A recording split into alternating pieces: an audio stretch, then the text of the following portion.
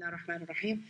Inshallah, I wanted to let you know this. We are in Ramadan. As we come up to the next Ramadan, we will be reaching our 2-year mark, which is incredible to think about how really this project was essentially born out of the time of the pandemic. SubhanAllah, we have an organization, an advisory board that's in the Bay Area. If you're aware of it, it's called the Bay Area Muslim Mental Health Community Advisory Board. Community Advisory Board is CAB. So we call it the CAB. And this is from public health and mental health research, that one of the best things you can do in a community is make sure that there are people who are advisors, who are not part of any one organization. Some of them are part of the field. So in our case, part of the mental health, they are clinicians. But the other group on the advisory board are really members of the community like all of you. We have a dentist, we have an attorney, we have teachers, we have Sunday school teachers, we have an imam, we have different people who have been part of our community advisory board on mental health issues. This group meets regularly, and what's really nice about them is that they advise on various things related to mental health. So 7, 8, 9 years ago, it's been that long actually that we've had the CAB running and meeting, they said we really need to bring a clinic to the Bay Area related to mental health. And alhamdulillah, we were able to initiate that. And in the pandemic, when things got a little bit tough, they actually came back, the CAB, this advisory board came together and said, we really need something local to Bay Area. So not necessarily fully planning to do another clinic, but here, Maristan was born because this advisory board asked that we do this.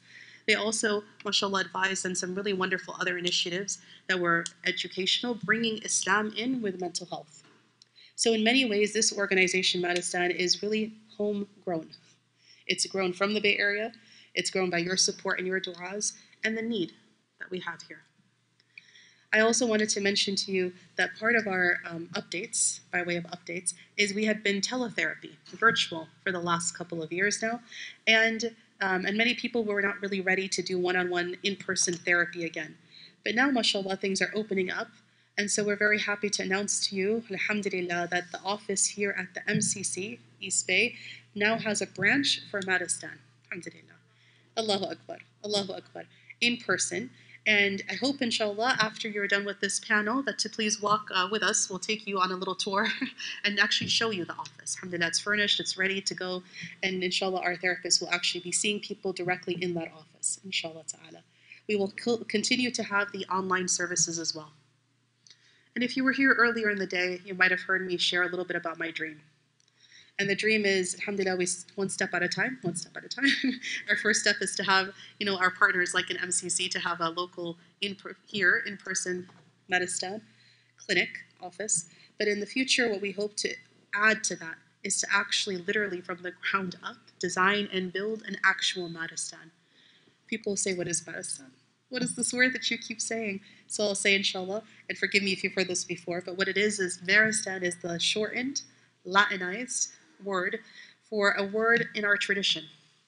So if you speak Farsi or Urdu, you know the word bimar. Bimar is sickness, illness, and so on. Stan, location. So the Bimaristan are the centers for healing. Somebody who's ill. Bimaristan shortened is Maristan. And that's where we got our name, this inspiration. In Arabic, they were called Dar al-Shifa. Same idea. Dar, location of Shifa, healing.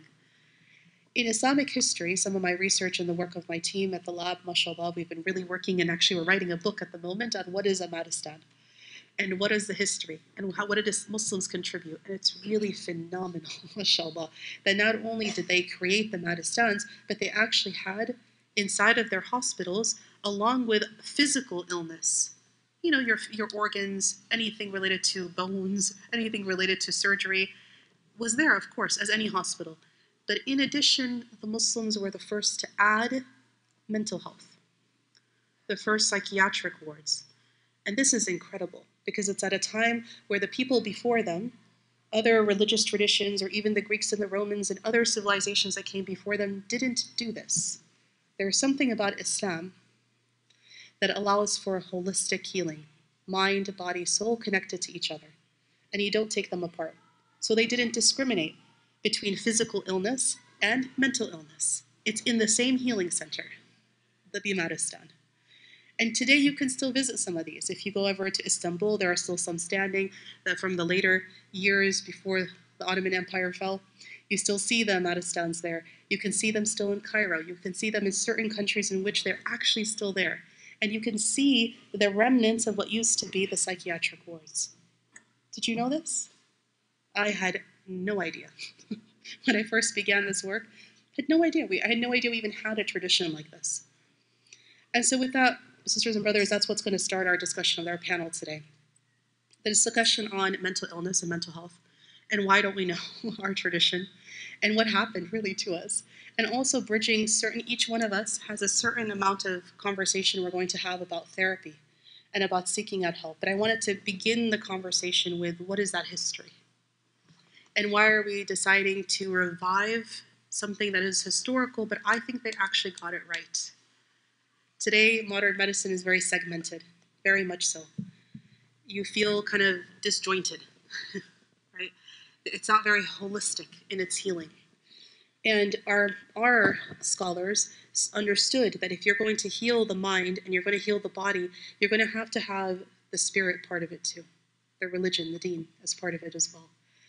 And you're going to heal all of the senses together, the sound, the sight, the feeling, the emotions, all of it connected. So how do you create this? This is what we're setting out to do step by step. Our first step is reviving the Muslims' tradition of talk therapy, right? Which they actually created, subhanAllah, and developed and really furthered.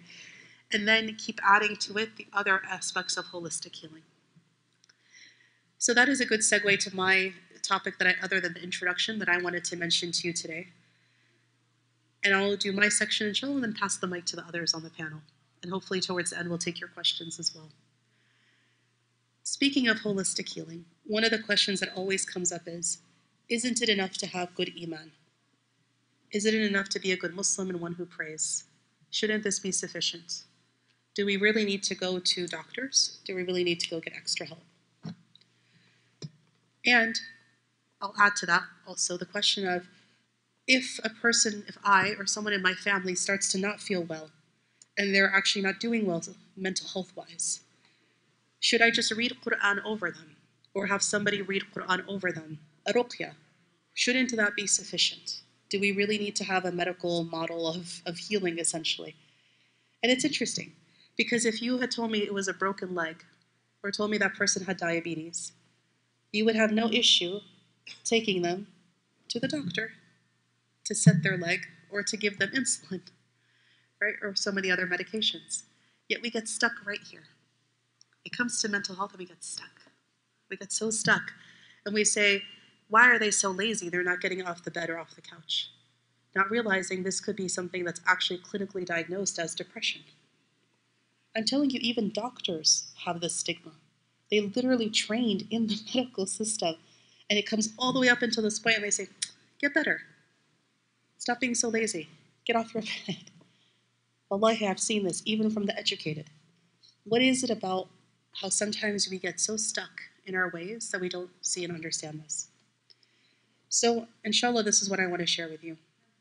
The word for reading Quran over somebody is called ruqya. Ruqya. Different cultures have different terms for this. This is the sunnah, word that we find that the Prophet Muhammad ﷺ had actually done ruqya over himself and others. And what did he do? He took parts of the Quran in which he would read, or tell us to read, in order to protect ourselves. Many of you have the sunnah habit of reading the 3 quls, for example, before you go to sleep, right? Or reading Ayatul Kursi, or maybe other parts of the Quran for protection. And this is perfectly fine. But you see, the Prophet ﷺ did not just stop at ruqya. You know why? And you know how we know? We have to read the tradition, the siras more. You have, excuse me, the likes of his wife, Sayyidina Aisha radiallahu anha, who one time, one of her family members said, Sayyidina Aisha, we know why it is that you have amazing knowledge related to the lineage. She was really good about the lineage of people. She could tell you the names of all the people. And they said, we get it. You're the daughter of Sayyidina Abu Bakr. And he was really good at this. This is one of the traits that he had. He had a great understanding of this. So she learned it from her father. And they said, we understand why you know to do the rules of Islam, fiqh. You studied directly with the Prophet sallallahu alaihi wasallam. Literally. They said, but she had a lot of knowledge on medicine. And they would say, where do you get the knowledge on medicine? We understand your connection to your father. We understand your connection to the Prophet sallallahu alaihi wasallam. What is it with medicine? And so she said, when the Prophet, listen very carefully to this, when the Prophet sallallahu alaihi wasallam would get ill, the tribes of Arabia would come to him and offer him various medications or various herbs or various things that they would use.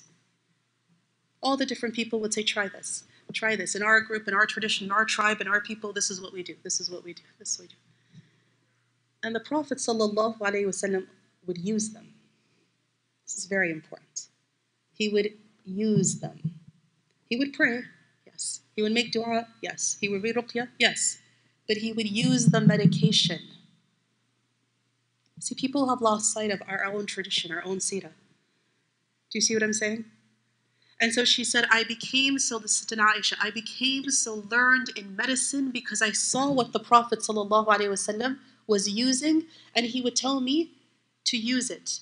Or he would tell me when someone would come to them and say, we're sick, he would say to Sayyidah Aisha, his wife, give them this, this, this, and this.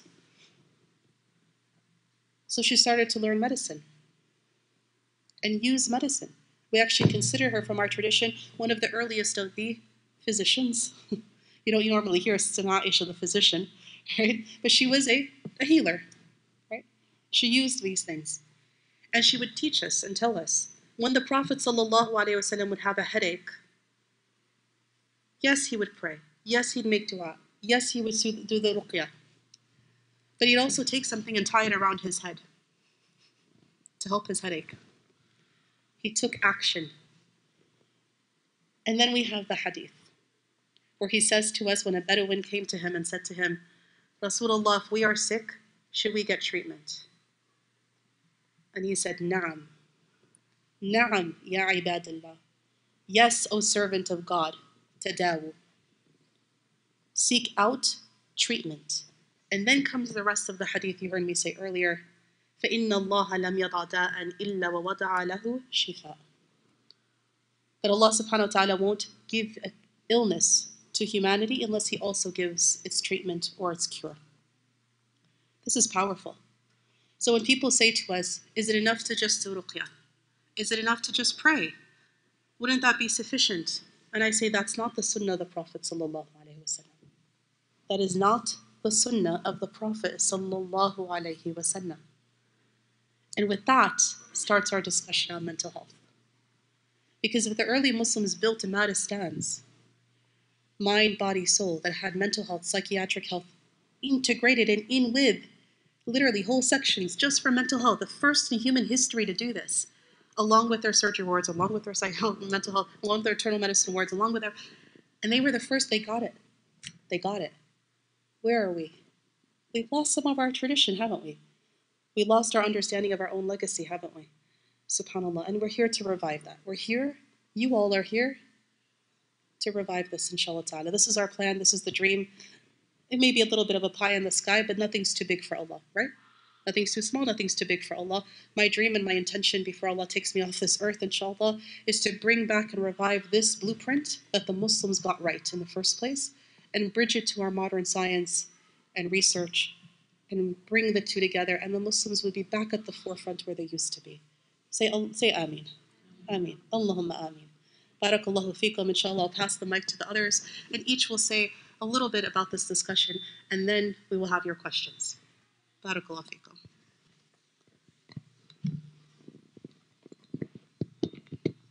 Assalamu alaikum. Thank you so much for being here and being a part of this really important conversation. I'm gonna briefly cover topic of individual therapy, and then inshallah Sister Nuzhath and Hamid will go through the rest. So basically, individual therapy, how I like to see it, is it's our path to wellness, and it's an opportunity for one-on-one sessions with the therapist. to really address our mental health and our mental well-being. And it can be really anything that we want it to be. Of course, there's a process of like intake, assessment, and identifying goals and a treatment plan. But what happens in therapy and what goals we set and how much progress we make really depends a lot on us, and it is very unique to each individual. And so that's really important to keep in mind, because sometimes, we get asked questions, especially when we do consultations, about, whether I, as a therapist, will like give you answers or solve certain problems. And usually my answer is, we're going to work together at that. And so the process really involves us gaining more insight about ourselves, what are some presenting challenges, and what are some steps that we can take to cope and resolve those challenges. And of course, as Muslims, we all believe that we're gonna face challenges. That's not gonna be. We're not able to avoid challenges in life, and our responsibility, as Dr. Rania explained, is to really take action and addressing the challenges, overcoming, learning ways to cope, and really become the best version of ourselves. And I do believe that individual therapy really provides that opportunity. And oftentimes what I tell individuals who may be reluctant, of course, as we know, there's a lot of stigma about mental health, is, mental therapy is not really about mental illness, meaning, it's not necessarily about having a serious psychiatric, diagnosis, but rather a path, a journey towards mental well-being, right? And what I usually advise individuals who may be reluctant is, give it a try. And honestly, I have never had anyone who came back to me and said, I tried it and it's not for me, I hated it. Because it's really, oftentimes the feedback that I get is, wow, that felt really good. And these are not individuals who work with me. Sometimes family members, community members who may need it. But, oftentimes we find ourselves stuck in certain situations. And of course, it's very easy to say, like, this is what's meant to be, this is my destiny, this is what Allah wills, and not be afraid to take the steps. But when we take the steps, I think that road is really amazing. And oftentimes, again, the feedback that I've gotten is, I'm glad I tried it, because it helped me get to know myself better and also learn the skills and the tools to really just make the progress and help me be where I want to be in life. And sometimes in therapy, what happens is when we work with individuals, it may be that we recognize that there may be challenges that stem from relationships, right? And family, work. And so if it's challenges that we can work on individually, of course, that's what individual therapy is. And oftentimes when it stems from other factors, like, for example, family, marriage, children, then we may refer that client to either couples therapy or family therapy. And with that, I'll hand over the mic to Brother Hamid, who's gonna talk about couples therapy and what that involves. Jazakallah.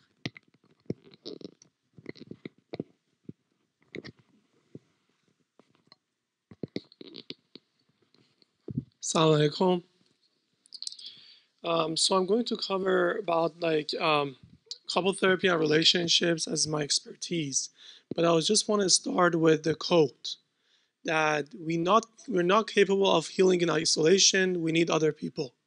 So what does that mean? That means there's no way, if you want to go through this journey of healing, as Sister Saha mentioned, alone. We need someone. As even like a therapy process, we are going through the therapeutic relationship with someone else to help us to see some aspect in us that we are not able to see that. So this is very important. The first part before entering to this journey, it's to know about this is like a journey of get out of the isolation. I need support. I need other people to help me going through this. And this is the way human creation, that our nervous system, our brain, are not isolated, as interconnected and social. As a social human beings, we need that connection. Even that connection sometimes it's helping us to go through this healing. And so that shows the importance of relationship. That even like sometimes when we are alone, even like that isolation and loneliness, it brings so much like struggles to us, and it makes us feel like I'm alone in this, and this is kind of like a struggle for me. So when you see, if mentally struggles, see the environment and like the relationships. So don't see that like, if we are going to see the problem in someone, we cannot evaluate without assessing the environment and without assessing the relationship that that person is into it. So that's the importance of relationship. And even in a healing journey, we need to see and work on the relationships. And not only we see the problems that in the relationship that struggles me personally, but also in general, when I'm in a good relationship, healthy relationship, that helps me to easier go through my personal journey, right? So it's important to like actually when I going through something, to like ask for help, not for other, but also from my family members, from my partner, from my spouse, to help me through this journey. And sometimes ask them, invite them to go through like family therapy, or sometimes like couple therapy. And in couple therapy, sometimes like not helping me to have like a healthy relationship, not helping me to like go through those struggles that I have in my relationship, but also it can help me to go through my personal things that I struggle with, because it's like a dark room that I'm not alone, because I have my therapist, also I have my spouse with me through this. And if you like, as we all know, as Sister Saha mentioned, individual therapy, all techniques, all interventions, very helpful, but we need to consider that this person go to like to his family, go to his like relationships, and if there's anything going on there, there's no way that I can feel okay, and I'm going to come back again with those struggles, and like not going through the healing after that. So one thing that consider, like we need to consider, even when we talk about couple therapy, but Sister Nessa is going to cover about family therapy, is that even if you see something going on with your kids, that's very good to seek for support for child therapists, to work with them individually. But actually, most importantly, when you see something going on in your kids, is most importantly that comes from the family and the dynamic between the family members, and sometimes even from what they are observing as a kid in the family dynamic between their parents, right? So even like sometimes we encourage the child to ask the parents to come, and when we see the parents, we see like, okay, it's good to seek like couple therapists first and work on a relationship, because that helps a lot for your kids to go through his struggles or her struggles. So it's important to consider that this is not an individual process. This is like a family process, and whether like as a couple, as a family, with the kids, and also with others. So another quote I just want to talk about is, we are hurt in relationship and we heal in relationship. So if you see some struggles that you are going through, like mental struggles, you can see like most of it comes from the relationships, comes from the challenges in the relationship, whether at work, whether at school, whether at like in your relationships. So when you are seeing those issues, that's great to seek for support individually, but it's very important to see like, okay, this comes from the relationship, the hurt comes from the relationship, so the healing goes through the relationship too. So like seeking that support, although I know it's really hard, because maybe you know about how important it is to work on this, but your spouse might not encouraged or not willing to do this. But this is like very important to ask and get that support, and actually seeking that support from your family member, from your spouse, from your parents, that I want you to be with me through this process. I need you for this, because this is not something, as we said, to go through it alone. And third is one cannot leave a place until one has arrived on it.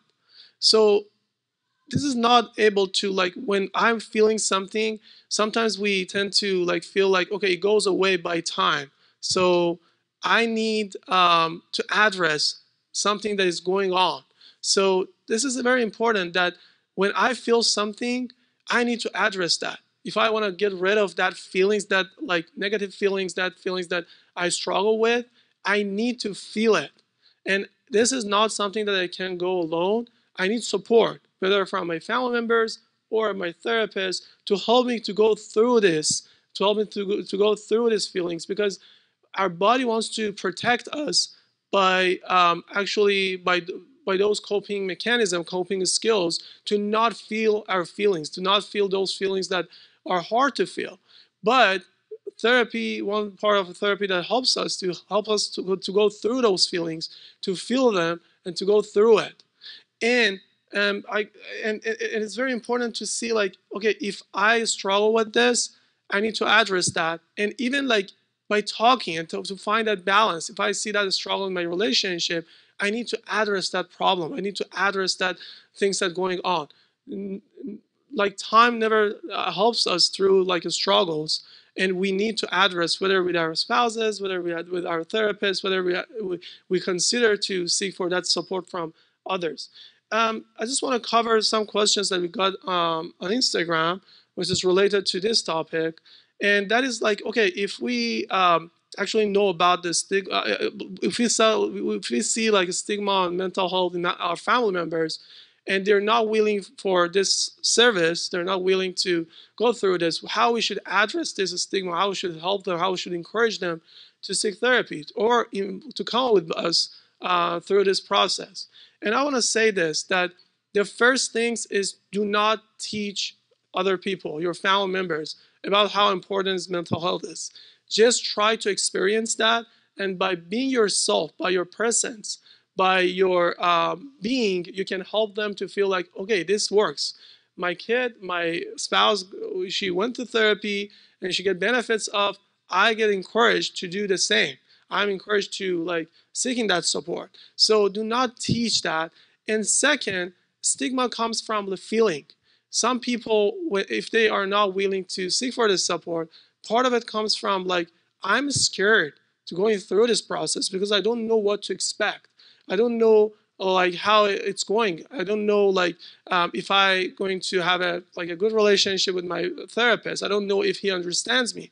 I don't know what happens. So these are the things that definitely is validated. It is really scary to go through this process for the first time. So if you see that stigma in your family members, try to validate the feelings underneath it. Try to validate that, see, I hear you. I hear that it is hard for you to talk about your things. Even like for Muslims, it's really hard to go through like non-Muslim therapists. But even if they want to go to the Muslim therapist, they feel like that therapist is in our community. I'm scared to talk about my relationship challenges with someone in our community.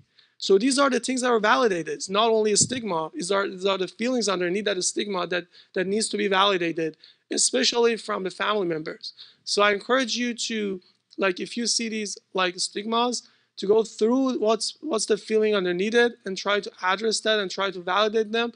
And validation and like your presence and like reassurance can help your family members to encourage to seek this support.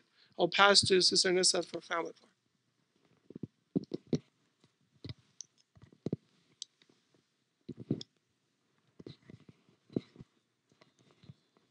Assalamu alaikum wa rahmatullah. It's a joy to be here with you today and to see Maristan open their office over here, alhamdulillah. I want to just take a moment to tell you a little bit about myself. I work with children. A lot of my practice is with kids, and parents often bring their kids to us. And what I find is the most where I see the most benefit and where we truly make change is when we work with the entire family. We know that families are the foundation of society. It's where we acquire our inner voice, where we learn about relationships, where we learn how to communicate with each other, problem solve, where we build resilience. We learn coping skills by mirroring what we see our parents do, right? And so when parents bring children to me, I often talk about, let's work as a family together. Let's look at the system as well and see what we need to do to make change. And there are definitely, our kids are facing a lot of challenges out there, right? We're raising our kids in a society, some of their values does not reflect our own values. There's just different times, there's technology, there's all these things that make parenting very challenging these days. Some of those things are within our control, and some of them are not. What is within our control is creating families in which children feel comfortable and safe, in which they develop a healthy self-image. And that is within our controls. And what I remind parents is that in order for us to be able to model that for our kids, we got to take care of ourselves. So that leads me down this road of working with parents and finding out a little bit about themselves. And I encourage all of us, and I want to remind all of us that a lot of us come from countries in which we're colonized, or there's wars going on. There are all these, we all come from different backgrounds, and a lot of us carry trauma. And what we don't acknowledge is ourselves. Sometimes as parents, we're like, just fix my child. I'm fine, just fix my child. But it's very hard to do that because you are primarily you're teaching your child by the way you act, by the way you communicate. And so working within ourselves, as Saha was saying, working individually, or even Hamid was talking about working as a couple in your relationship there, because that is what our kids are picking up. So I really want to just kind of emphasize that, to acknowledge ourselves, where we were raised. There's a lot of trauma in a lot of our community, and that shows up as anger, conflict, an inability to maybe express ourselves. And it's really, really important that we deal with that first. What I thought I'd just share with you is a couple of tips. There's a lot of extensive research out there that shows that home environments in which there's a lot of conflict and less warmth, it leads to greater anxiety and depression. And Yaqeen Institute, where Brother Dr. Omar Suleiman was just speaking, it's his organization, and they do a lot of wonderful research. They've done a preliminary study in the Muslim American households, and they looked at 3 dimensions in the home environment. And I thought we could maybe just talk about those 3 dimensions briefly and maybe take home some tips and make sure and learn from it. So the 3 dimensions they looked at is cohesion, and that's the degree of commitment and support family members provide to one another. They looked at expressiveness, the extent to which family members are encouraged to express their feelings directly and openly. And they looked at conflict, the amount of openly expressed anger and conflict amongst family members. And they found, and so I just want to share their findings and maybe take away 2 points on how can we increase some of these things in our family and how can we decrease some of these things in our family. So with cohesion, they found that the greater cohesion in a family predicts lower rates of anxiety and depression. So, you know, and that kind of makes sense, right? If there's more cohesion, if everyone feels like they're supported, then that is going to make us feel a little less anxious and more connected to people. So how can we do that in our family? What are some takeaways? They came up with coming up with family traditions. Those are really important, right? Whether they be going hiking on the weekends or family nights or game nights or having traditions around Eid. Those are things that kids look forward to and expect. So it's really important that we try and look at some of that in our lives. Spending quality time together. In the age of cell phones and social media, sometimes we're all in the same room, but we're not truly connected. Having those moments, even if it's once a week, where we put our phones down, have family dinner together, or play games with each other where you're actually interacting. Also, simple things like cooking together, or when it comes to dinner time, cleaning up together, setting the table together. I come from, my parents are from India, and I feel like we do a lot of coddling in our culture, like everything's done for you. But having those responsibilities really early on, it builds independence. It gives kids a sense of self-esteem that I contribute to this family. And that's an important thing for them to realize, that I'm part of this family and I make contributions to it, even if it's just setting the table. So doing those little things together helps increase cohesion. The second thing they looked at is expression. Do family members feel comfortable? Are they invited to express themselves?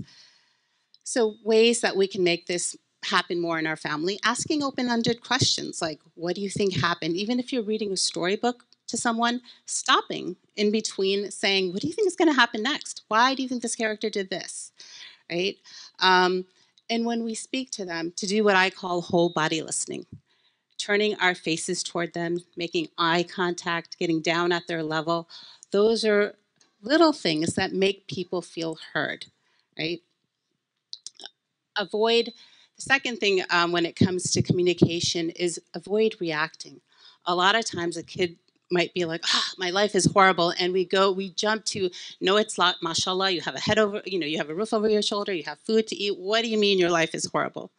And so I'm not saying to agree with them, but I'm saying to hear them out and acknowledge that you've actually heard what they said, right? So when your child comes to you and said, nothing works, oh, I'm sorry you feel that way. Tell me what's going on, right?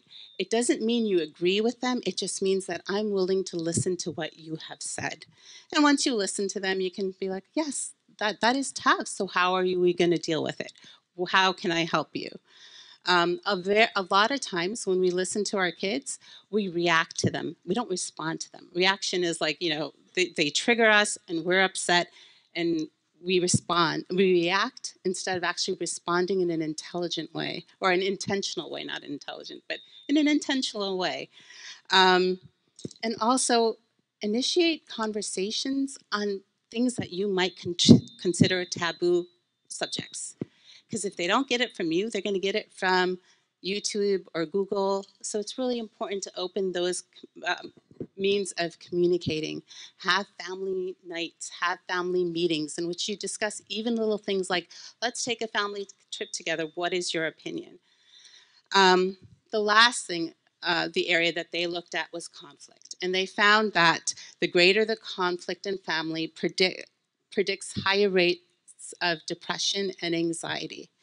And so I don't mean to say that that disagreements don't happen in the family. Of course, we all will have different ways of looking at things, but how do we handle it? Is it a lot of yelling and screaming? Or do we create avenues in which we explain to kids that we all have our feelings, we all have our emotions, validate them, name your own. It's okay to say, I'm really angry right now, I need to take a break, right? Because our kids will do things that anger us. Conflict happens in families, but how do we handle it? And what we need to do first is look at ourselves, figure out what's happening internally for us, and then help our kids regulate ourselves first, and then help our kids regulate and problem solve. And also just modeling how do you recover from when you have a disagreement, because disagreements happen. When I'm angry, I am not my best self. I have 3 kids. There are moments where I probably reacted in a way that I shouldn't have. Can we come back to that, right? Am I able to go back to them and say, listen, the reaction I just had, that was probably over the top. I am sorry. And we've got to be able to say that and look internally and look at what keeps us from doing that, right? What are our beliefs about conflict, and work on ourselves. So with that, I'm just going to say that a lot of times people bring their kids, and please do take your kids, but also be willing to look at ourselves as adults, and what's going on for us.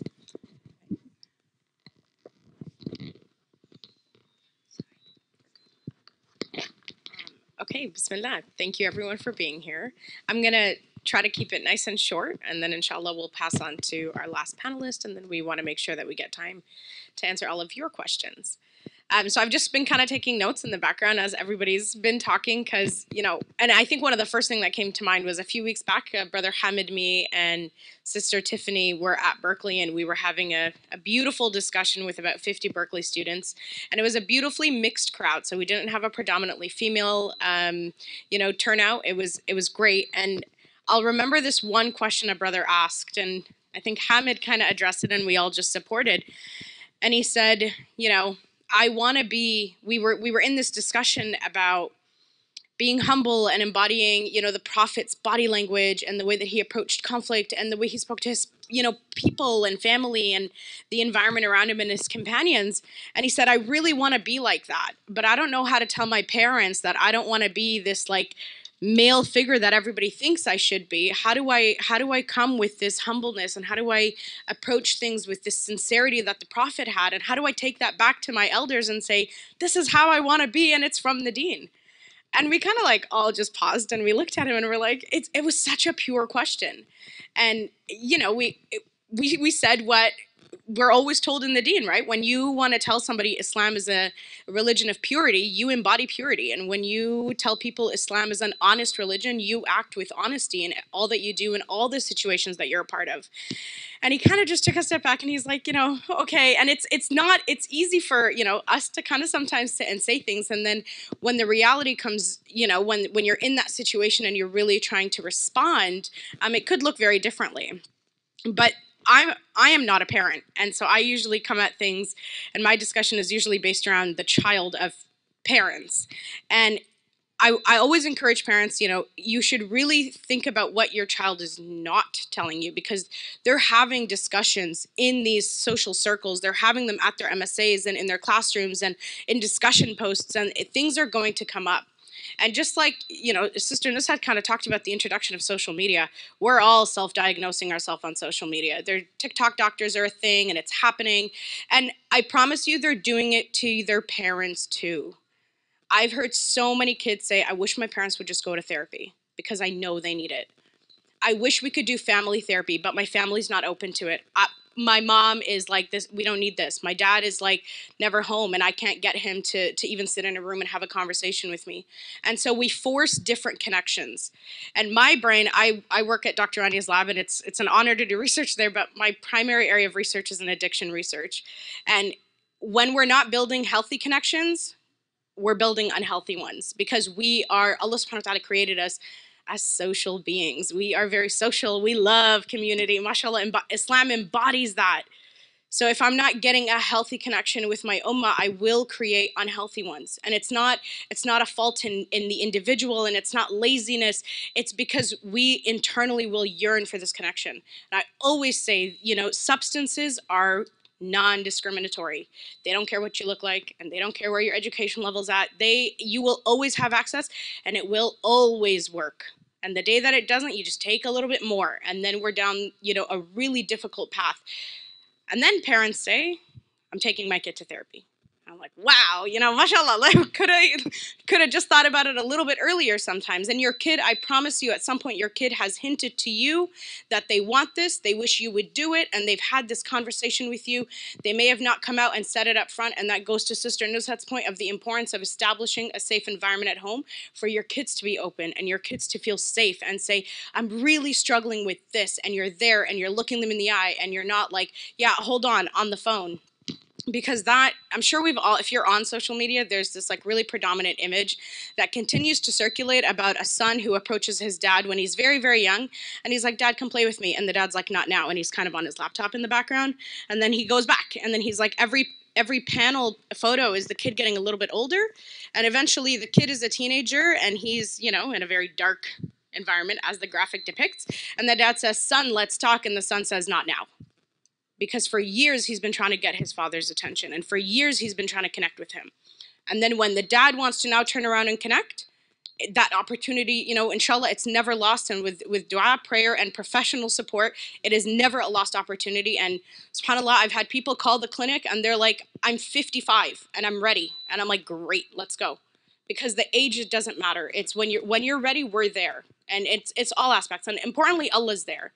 You know, and I want to say that that's the most important aspect in all of this, is having that pure intention that this is a part of my deen. I'm not doing something that violates my, you know, the way that I am as a Muslim. I'm not doing something that violates my right to my family or my wife or my husband or any of that. This, you're doing them, mashallah, a great favor. I swear. And I wish I could say that and emphasize that enough. Because as a child, and, you know, I worked with a lot of youth here at MCC. I did a talk just in the conference room a few years back on addiction. And I had a brother tell me, he came up to me and he said something. He's like, I haven't said that to somebody in 15 years. In 15 years, he had never shared that. And he shared it right here in the masjid. And this, so it's happening, it's real. And, you know, Brother Hamid touched on this, and I really want to just emphasize the importance of us seeing ourselves. I don't know if anybody's like this, but sometimes you think, okay, this is like my role as a husband, and this is my role as a father. And those are distinct roles, but you don't necessarily change in all of that, right? You're bringing you to every single one of these scenarios. So sometimes you look at, you know, something that might come up in individual therapy, but it really makes you a better partner, and it really makes you a better father, and it really makes you a better employee and a better manager, and across the board as you continue to get better and you know, you kind of support yourself, everybody, your circle's going to start to change because that support permeates through all your relationships. And so it's really important to also consider, like, when your kids are, you know, mashallah, I would imagine parenting is a very difficult thing. So it's okay to come to therapy and say, I'm exhausted. Like, I'm burnt out. I've got 3 kids. I've got a full-time job, you know, inflation, whatever it is, you know, you're coming there, and that's what your therapist really is there for. And I'll tell you, like, I'm very open. Like, I go to therapy and I love it. And every time something happens at home, my husband's like, just talk to your therapist about it. Because for him, it's a one-stop shop. Whatever comes up, I'm like, you know, my therapist is not like, you know, an MD or like an across-the-board everything doctor. And he's like, no, but it doesn't matter because that's my space. And so I can go there and I can talk about whatever and do whatever. And I promise you, one of the most beautiful things is I've never asked a question in therapy that I didn't get an answer for. Because if one person doesn't know, the community is so tight-knit.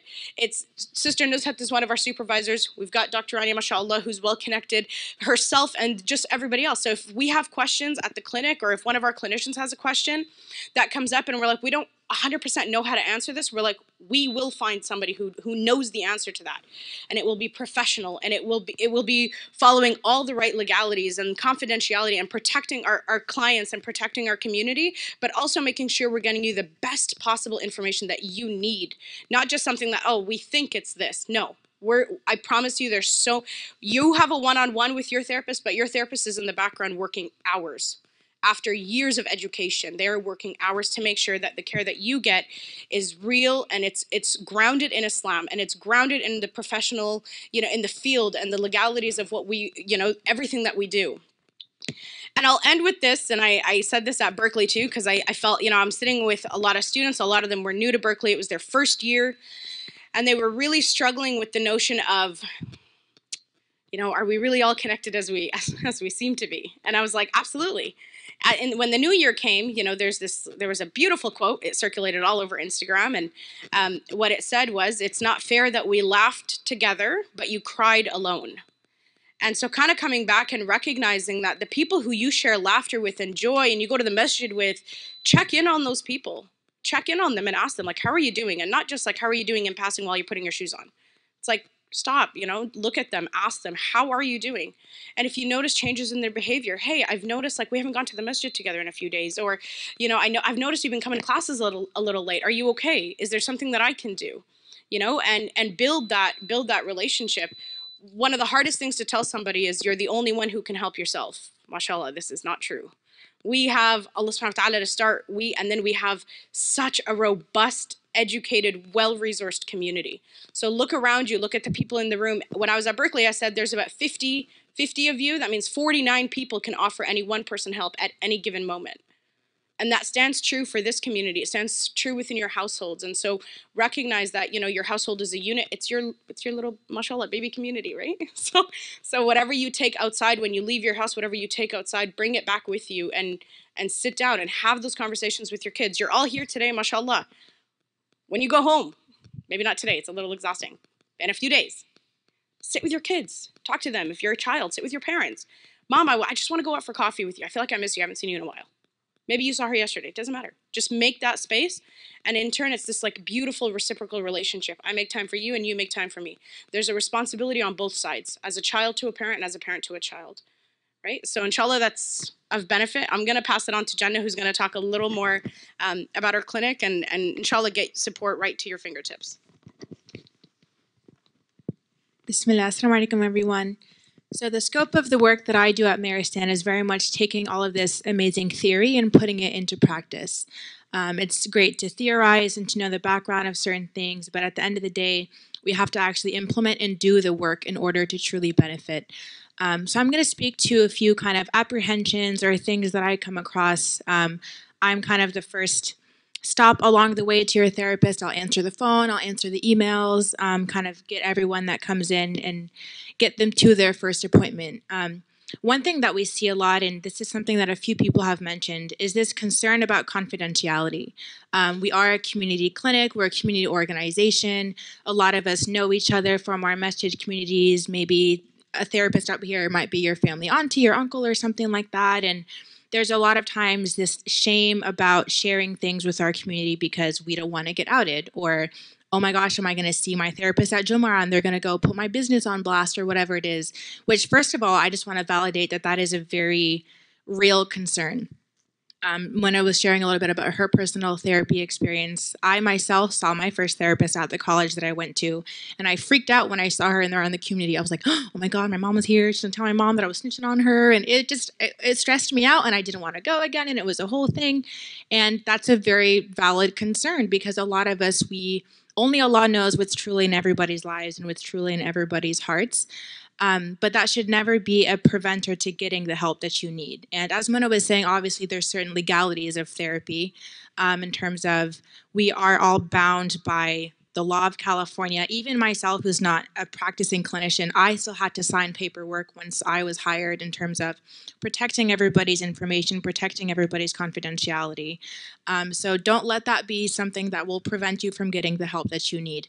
Everybody that's sitting up here before you behaves in the utmost professional and adab type of manner where anything that you share in a session, even if you were to just come up to one of us afterwards and we're not in an official session, you haven't signed paperwork, we still take that as an amana. Obviously, again, it's a legal law, but before that, it's an amana because we are each other's keepers. We are our brother's keepers, our sister's keepers, where anything that is shared is truly a sacred trust between you and your therapist, between you and God that will never, ever be broken. Another thing that I come across is there's a lot of individuals that have a fear that they don't have control in this situation. And control is something that a lot of us can struggle with, right? We're still kind of coming in a post-pandemic world where a lot of our worlds were thrown upside down and we didn't have this aspect of control. So we feel afraid that a therapist is going to make us do something that we don't want to do. They're going to tell us something and now we have to do it. This is something I learned from Brother Hamid that he kind of brings up a lot in some of his work with couples therapy is people, they just don't want to be told what to do, where they're like, oh, my therapist is going to force me to do something, or they're going to tell my spouse this, or they're going to tell my family that. But at the end of the day, it's purely, you're going to get out of it what you put into it. If you want to get better, you will get better. But if you're apprehensive and you're not willing to share and you're not willing to learn or be open, then you're not going to get the greatest return on your investment, really. So whenever I'm speaking to clients, especially if they're a first timer, they've never been to therapy before, I always just let them know how much is really in their control. If you don't like the first therapist that you had a consultation with, great, let me set you up with someone else. Everyone is we all have different personalities, aptitudes, strengths, weaknesses. Don't let the first experience be the only one if it didn't work for you. We have so many different people that work with us, so you have to give it sometimes more than one chance.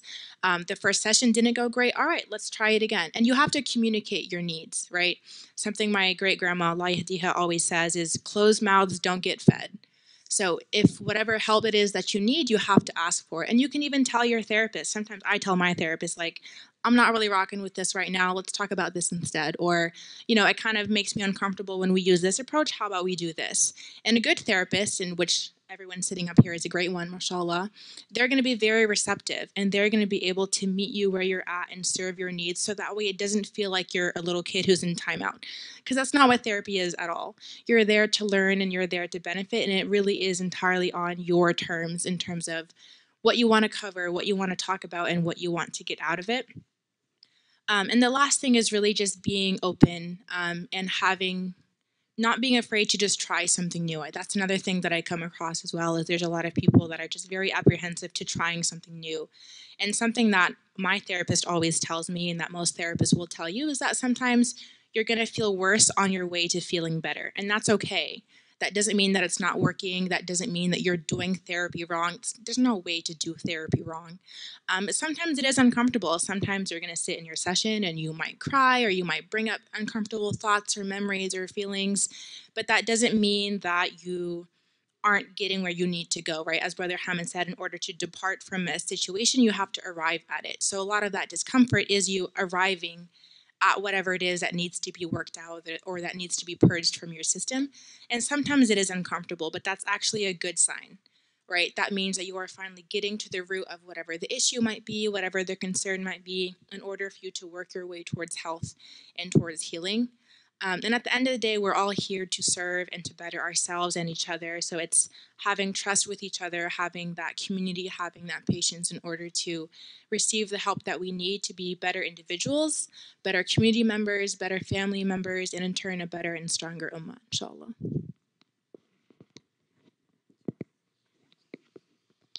Barakallahu feekum, mashallah. How was that, folks? Useful? Yes, I hope, inshallah. May Allah bless you all, mashallah. We wanted to make sure that there was time really for discussion back and forth with the folks that are here and also the folks online, mashallah. We know that there's a number of you also online, so we just wanted to make sure that you know that we know that you're with us, inshallah. We'll monitor your questions as well, but also take questions from the audience here. So with that, inshallah, what we'll do is really just open this up for discussion and for the questions you have. And if you want to tell us who you'd like to answer the question, that'd be great. Or if it's just open, we'll figure out who the right person is, inshallah.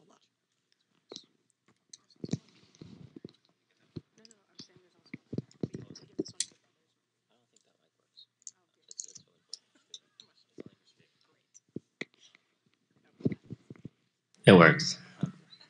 All right, who's the first brave soul? Alhamdulillah. Assalamu alaikum. Two questions. Like, two of you mentioned that when I talk to my therapist, so you are therapists, so why you guys need therapists? So one, and second, how does this therapy session work in terms of insurance? What insurances are covered? All right, bismillah. I'll take the first one, and Jannah can take the second one, if that's okay. So to summarize the question for everybody, it sounds like, why do I go to therapy? Is that the question? So I'll clarify. I'm a doctoral student, not yet a therapist, but I start clinical work in June. So inshallah, in June, I will be a psychologist in training. This work is, mashallah, very difficult. Very difficult. I cannot express to you the calls that I get. You know, somehow my phone number, my personal phone number, because of our insurance panels, is somewhere in the community. And so I'll get calls all the time. And I've got calls from people crying. I've got calls from people in their closet. I've got calls from moms, dads, and even like just younger folks who are like trying to get to therapy. And how do I talk to my parents? And how do I get me to where you are, you know? And so one of the biggest kind of responsibility that I take on myself in this position and in this field is that how do I make sure I'm in the best space for my community? And that is just as holistic as we approach our work, right? So how do I make sure my dean is in the right space? How do I make sure my physical health is in the right space, but also my mental health? And I am of the mindset that it's very difficult to kind of get your mental health in a right space on your own. You need a community, and part of your community is a therapist, you know, and part of that is me being able to go to my therapist and talk. I have a family, I'm married, and marriage is not, mashallah, not always easy. So as I'm a full-time student and as I'm a wife, but also I'm an employee, and how do I manage my life without the support of a therapist and my team. And my therapist is definitely a part of my team. And I think it's one of the things I always tell people is as part of our community, I think it's really hard sometimes to have a space that's yours, right? So if you're like one of 4 children, I'm one of 5. So I got nothing, mashallah, to myself, nothing. So I'm like, when I started therapy, you know, at one point my husband's like, can I ask your therapist a question? I said, no, because he is my therapist. You want your own therapist? Mashallah, you go get your own therapist, but he is my therapist. So it's my space. It's my space to go in there and discuss my troubles, because I'm only human, and Allah subhanahu wa ta'ala tests all of us in different ways. So even as, you know, I'll talk about myself, even as I sit up here, sometimes it's easy to say, well, you're a PhD student or you're this, you know, and I promise you what we say is like most of our community struggling with something. And so a way to kind of support and facilitate my journey through my own life, but also my journey through my community is for definitely me to lean on therapy and be able to know that I have that support in kind of my back pocket if I need it. As I pass the mic, I'm just going to add one quick thing, if it's important, just helpful. It's actually part of our professional ethics in the field that if you are giving care, then you yourself must receive care. So it's actually one of the standards of the field as well. So we are taught in our programs that if you are going to be a support for someone else, you yourself, and some of our programs mandate that we actually sit in therapy ourselves to become therapists. So it's actually part of the profession as well. And it makes a lot of sense. And honestly, if I drop back to Islam, it is exactly what we learn. Just like with teachers, you are not allowed to teach unless you are connected to your teachers. If you are cut off from that, then you can go rogue. Right? And that is the same thing in clinical work as well.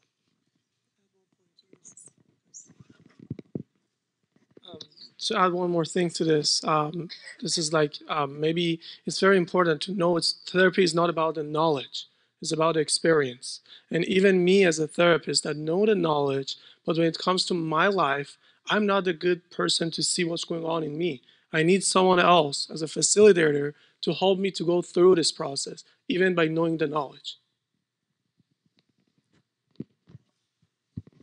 Also, I'll just say everybody needs therapy.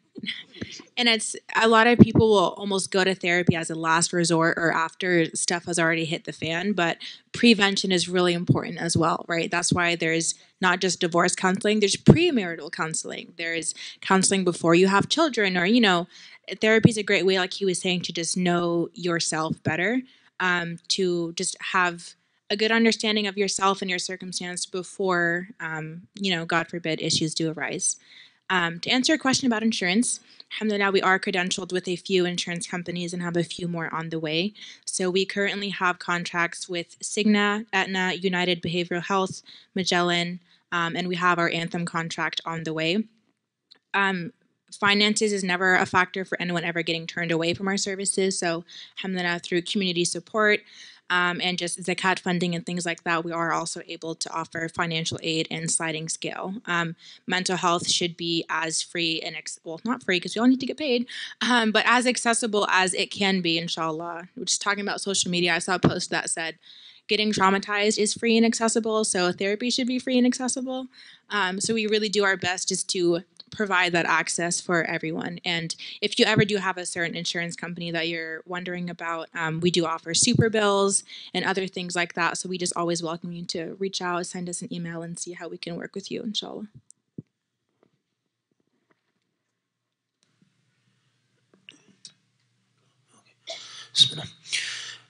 So yeah, just wanted to say here that I myself, a mental health clinician myself, many years, but I wanted to share that I would say like but I'm not exactly part of the group, but we opened the first Islamic rehab in America here in Castro Valley, Tranquility Rehab. So very first ever in this country, roughly 2 weeks ago. But as of this coming week, we're initially taking in the clients. So your guys is seems like everything that I got from everybody on the panel is this is more catered towards the outpatient services. Yeah. So yeah, this is the rehab. Of course, is going to be inpatient. Most of I have outpatient experience, but most of my experience in the inpatient rehab. So maybe I can check Munir and stuff to see if we can collaborate, because we will take the patients in, treat them, and then at some point we need to transition them to outpatient. And Maristan seems to be the ideal thing for the Muslims, just to stay within a Muslim environment and treatment. And then, of course, as the other brother mentioned, asked about how is it that the person himself can. And it's a good saying. Of course, you guys are associated with Stanford. It's one of the top psychiatrists, the Irvin Yalom, Dr. Irvin Yalom. He's long retired, I think in his 90s, but he said the quote that only the wounded healer truly heals.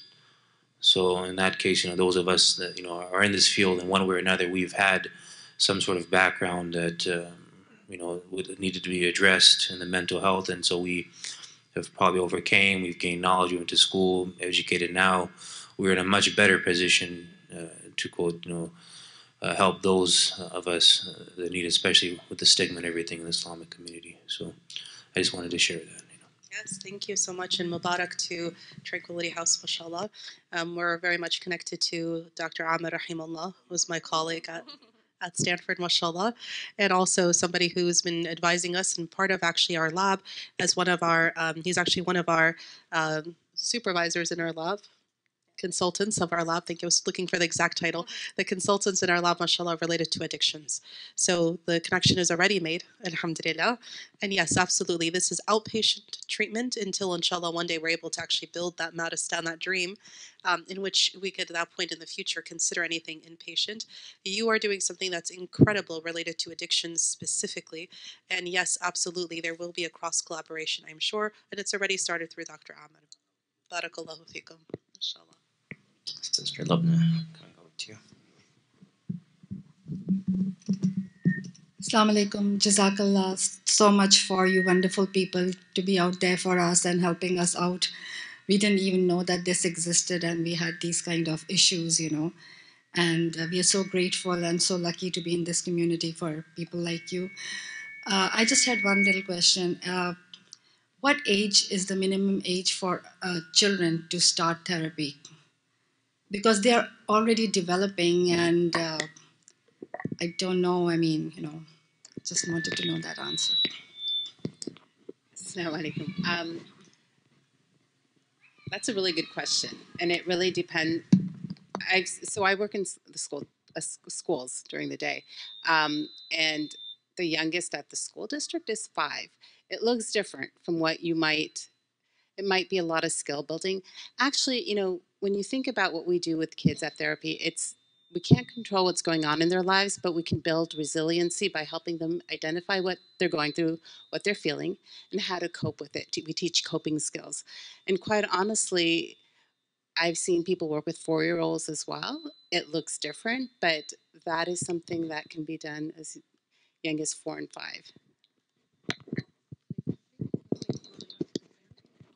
Oh, yes. And there's play therapy, which you're right, they even start even younger. There is PCIT, which is play therapy, which they teach moms and kids to interact, and they'll have like an earbud in the mom's ear, and they'll teach them how to interact. And play therapy is done quite young, where it's in undirected play, but through that they do help children process things. We're not set up for such a young age, but it is.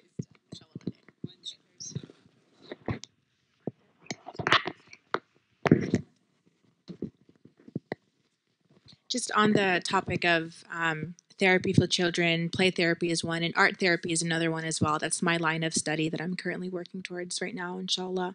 And like Sister Nuzhath said, with children, oftentimes it's difficult to just sit there and talk at them for a certain period of time.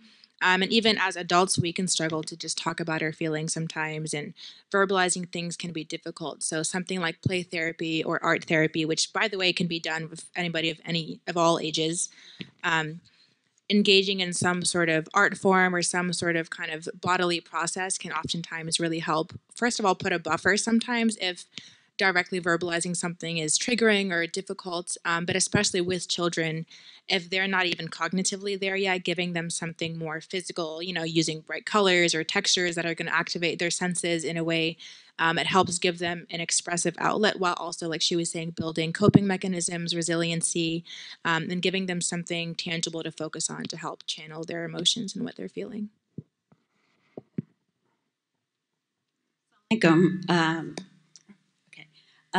First of all, thank you so much for everything that you're doing. I actually stayed back to kind of celebrate the initiative and for the support.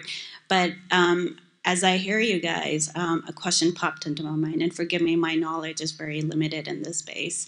I'm kind of curious, is there a difference between the tests that come from Allah, from an Islamic perspective, and trauma, right? I was under the impression that therapy is needed when there's trauma. But is there a difference between a test and trauma? And would you, what would you say? Would someone need therapy if they're going through a test?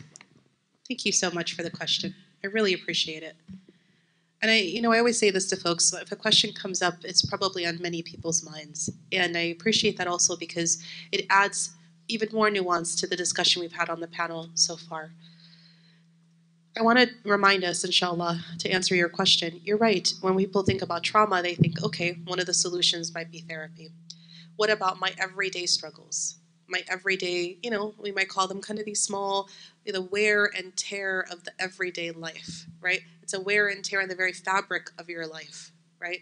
Do I really need to get therapy for these things?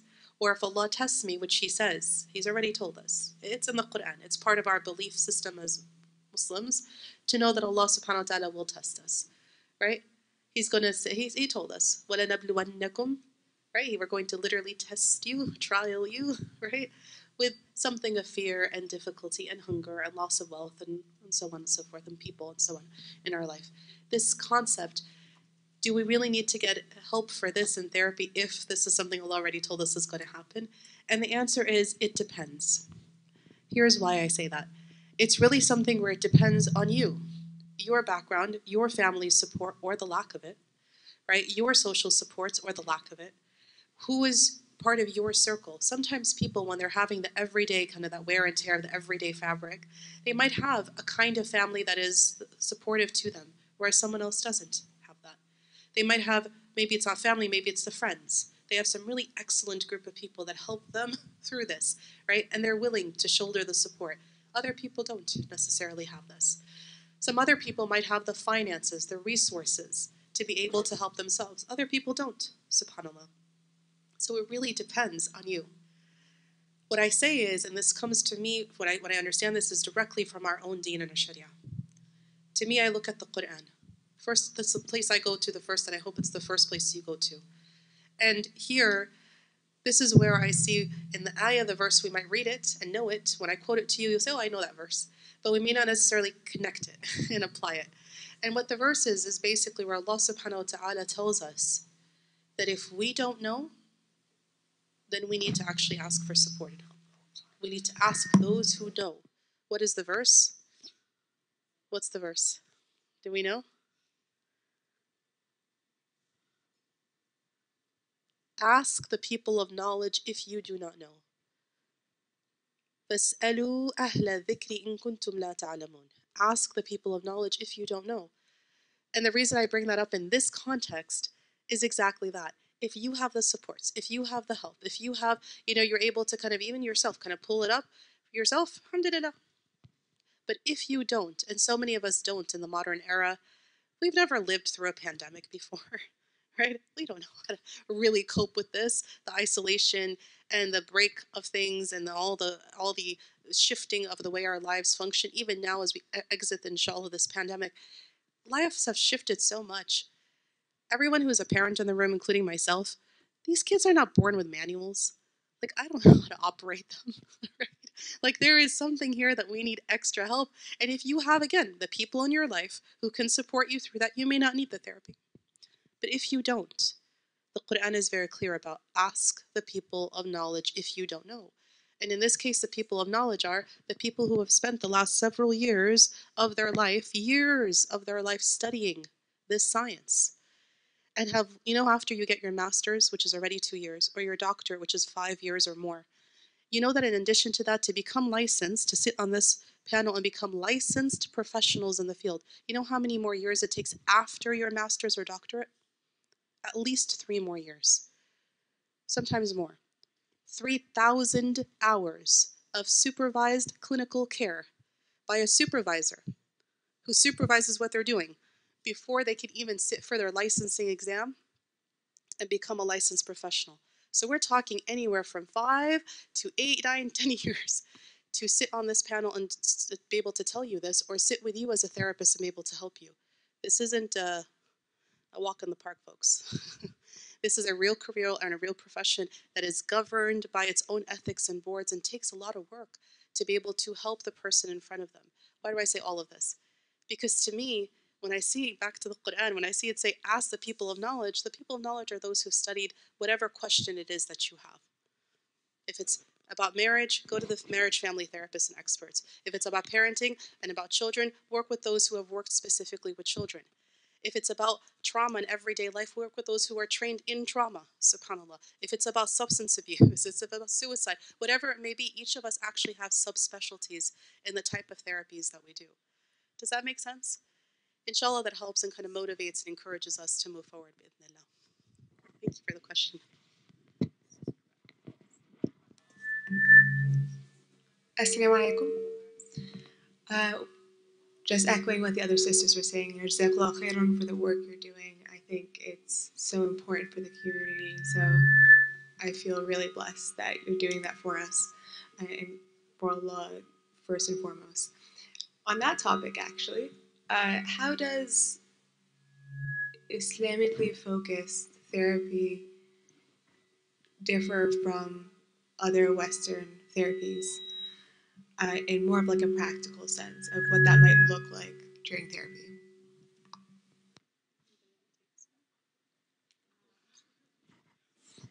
They're all looking at me, okay. Thank you for the question. And one thing we didn't actually mention in some of the work that we do behind the scenes with this group here at Maristan, mashallah, is actually something which you mentioned. We work with, very similar to the name of my lab, because Maristan is connected and really the community-facing partner to the academic work we do in the lab. Why do I mention that?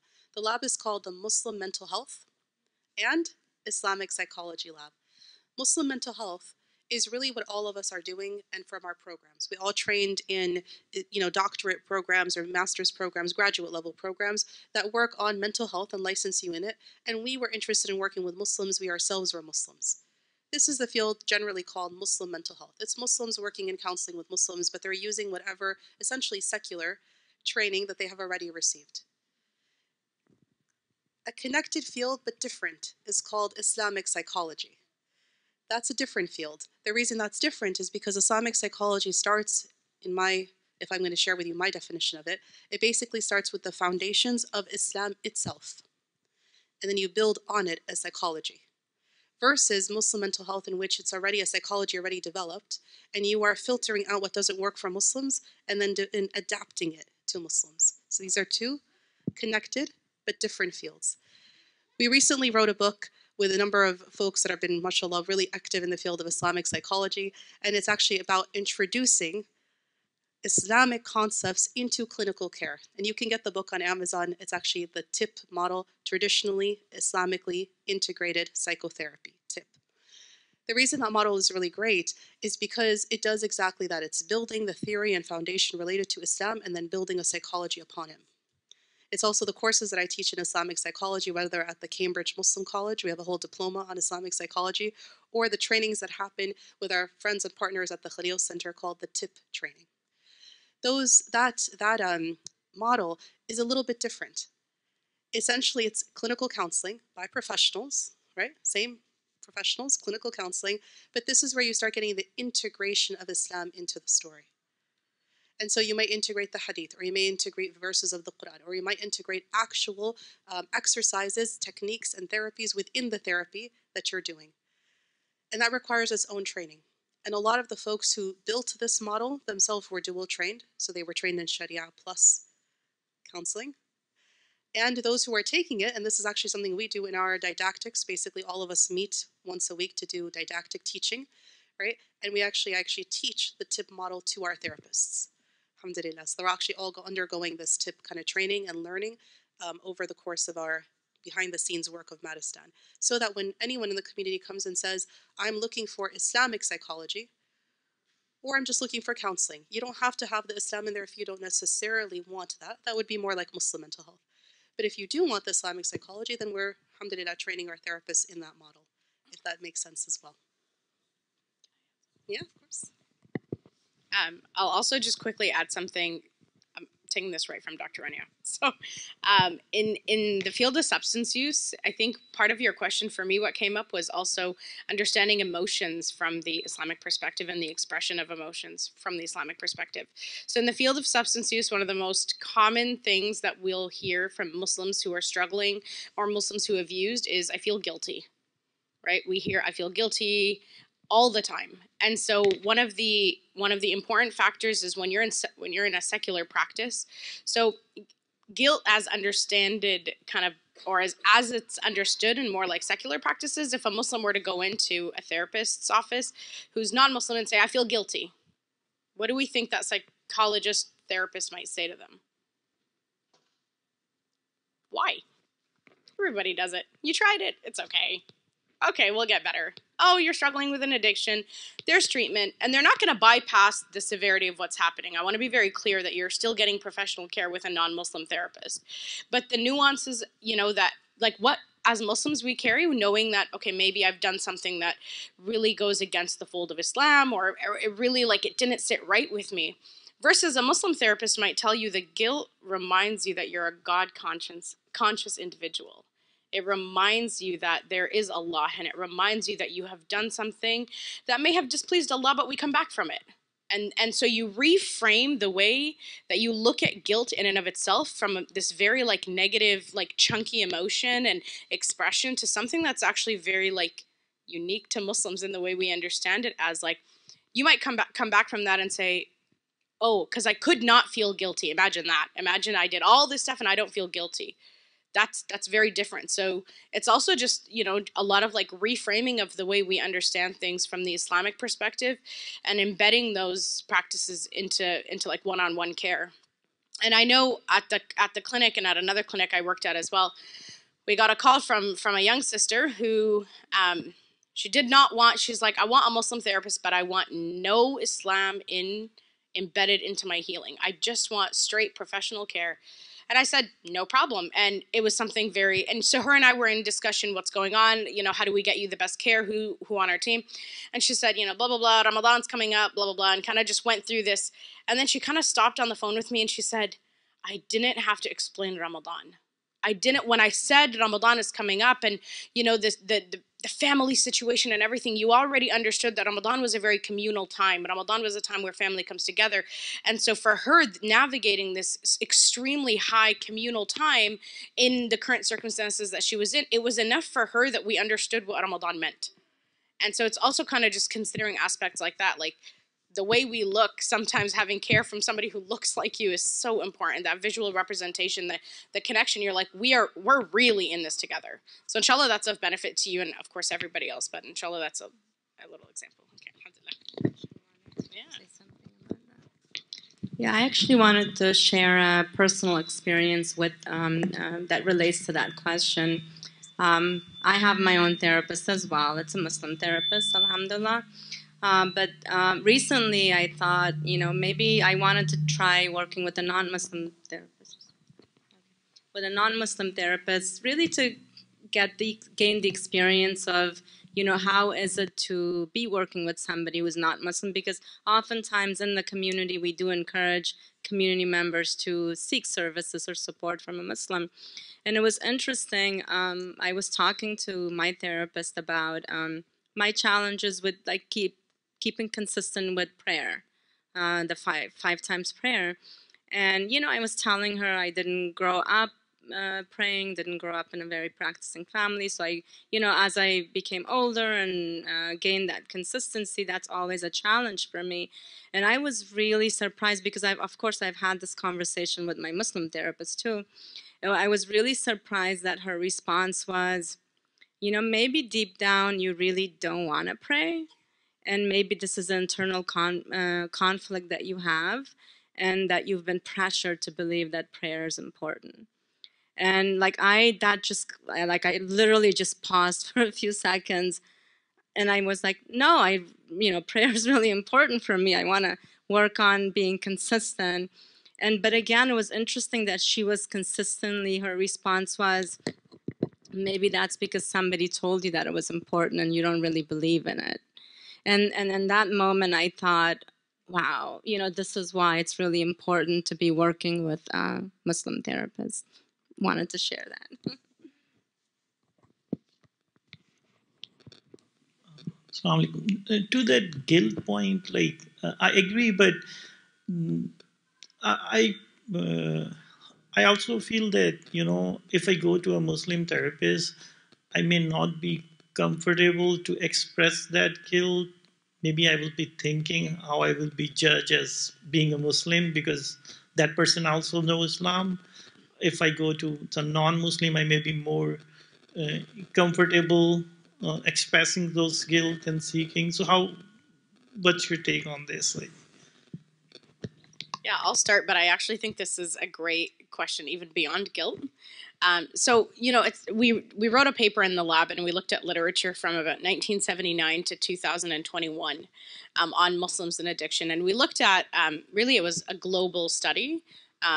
And actually, this came up in some of the papers. It was individuals indicated that, well, if I go to a Muslim, they know what I did is wrong, and I don't want to deal with that. And so I'd rather go to the non-Muslim, or I'd rather not go to treatment at all. And this is something that we saw very common. I actually, in one of the papers that we read, there was a brother who was struggling with an addiction, and he was offered free rehab as part of this research study. And he said, I'm not going to go because if I go, he's from a very small community. He's like, everybody's going to know where I went. And then when I come back, all I'm going to hear is, you struggled with this addiction.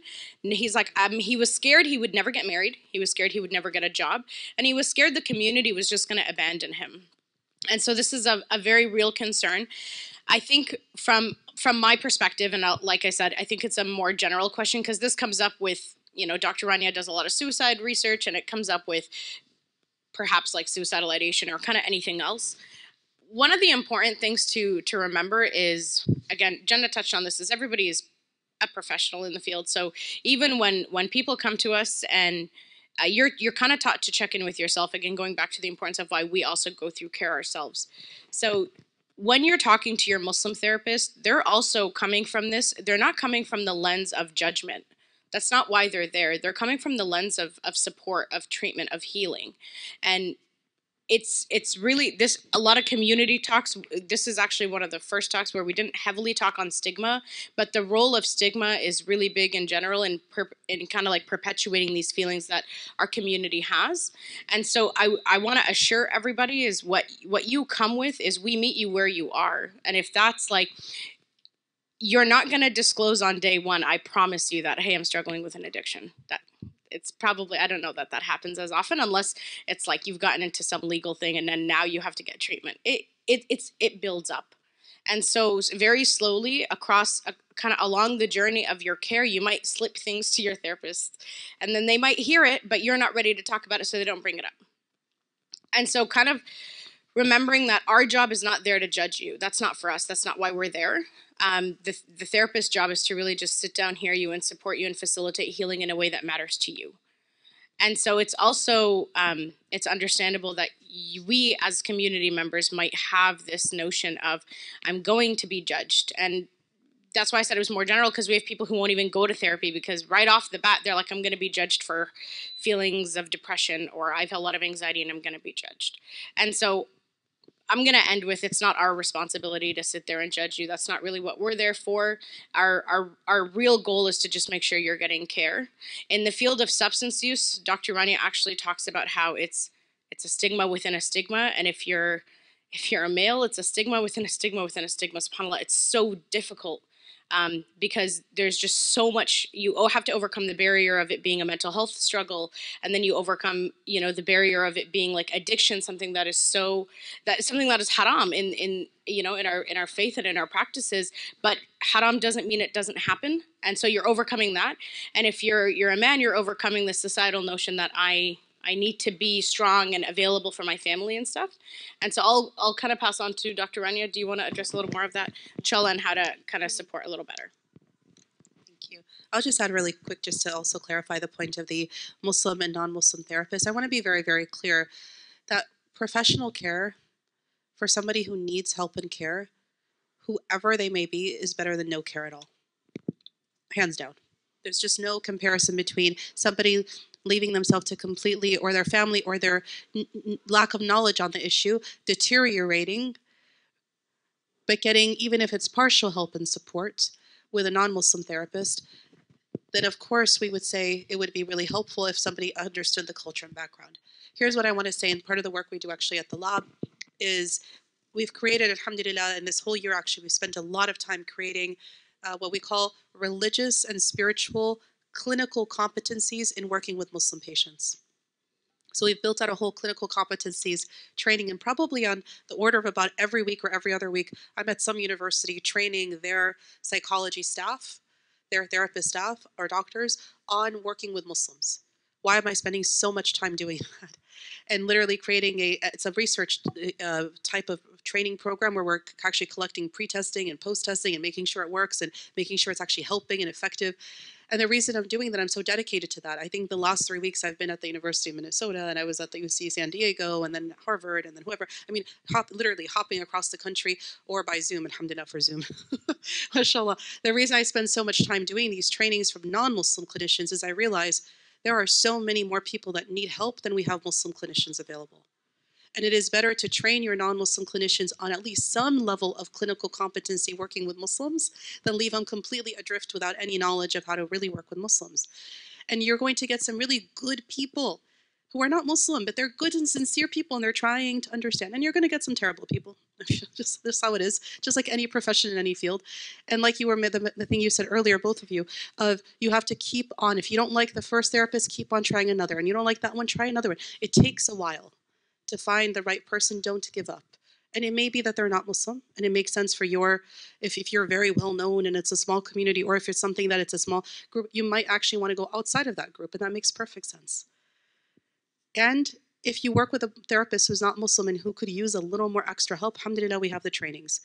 We literally have one that's on the APA, the American Psychiatric Association. Imagine, they commissioned me to do a training that's 3 hours long, where I'm literally talking on how do you work with Muslims on mental health, and they literally made it free, which is very rare, for the next couple of years for any clinician who wants to take that training. It's on their website.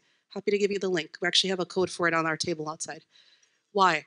Because I'm so dedicated to just let the Muslims get help. It doesn't matter where and whose hands it is. At some point, we'll have enough people in the field that actually are Muslim and trained. Inshallah, many are coming through the pipeline, alhamdulillah. But until that happens, let's also train our non-Muslim clinicians too, how to work with us. I hope that helps, inshallah ta'ala.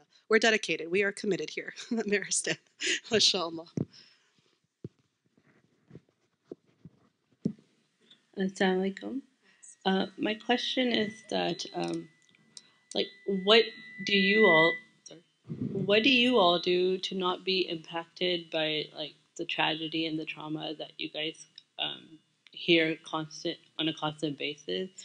And as average people, what tips do you have for us that we may be able to implement by just sometimes we're trying to help our friends out or a family member out, and then we're carrying that for days with us. So if there's anything that you can share. I can say 2 things about this, and I just pass to other colleagues to talk about this because this is very important, I believe. First things is I was going to talk about the boundary, but I forgot. But this is very important, not only boundary between family members, but also boundary at work. So when I'm working from 9 to 5, or 9 to 9 actually, in therapy, And then I'm going to my family. I have my own life. I have my weekends. And I just want to spend my time. It's very important to set that boundary that this is different. This is I'm going to their role when I'm like providing the service, but my own experience is different from that. And distinguish between these two things, especially for me as a couple therapist. I'm married too, and I just like sometimes it's common. This is like we're very humans to compare that experiences when what my client's going through. But I learned that I should like when I'm done with my work, I should just put everything there and just try to be like coming back to my own world and my inner world and my family, and not comparing all those things or all traumas that is happening in my client's world to take it to my own things. And second, as we talked about that address this, about seeking support, professional support, personal support, social support. These are all things important for a therapist. And that's why I believe like for a therapist, it's more important to seek for therapy because of actually these struggles, these like potential that they get affected by clients' traumas. And I usually, in my own therapy, I talk about, sometimes it happens that talk about the cases that I struggle with, I'm getting impacted by my clients. So like this is like a professional support. Sometimes by having like social friends or even like colleagues that just hanging out with my colleagues and talk about like these struggles, it helps me to feel like that common humanity and that's like a common experience. That helped me a lot to not get affected and to go through this. So just again, as a human, like other clients that we encourage them to not isolate themselves and not going through that loneliness. This is the same for us as the clinicians to seek for support in any way. Just to that point quickly, you asked how we don't get affected. We do. People in the mental health field aren't invincible. You know, we have feelings and we get affected just like everybody else does. And that's really just that importance of checking on people in your life. You know, that saying, check on your strong friends, really is true. And that's something that we really try to embody in our work. Like Mona, as my supervisor, she'll be like, Jenna, how are you? And I'm like, oh, I did this and I did. She's like, no, I didn't ask what you accomplished. I asked, how are you? So it's important to just make that space for each other. You know, whether it's in the wake of a tragedy. I know it's Black History Month and our community's we're still reeling from another recent death in the Black community. May Allah protect us all. But really just taking that time to see one another for who we are and to make that space.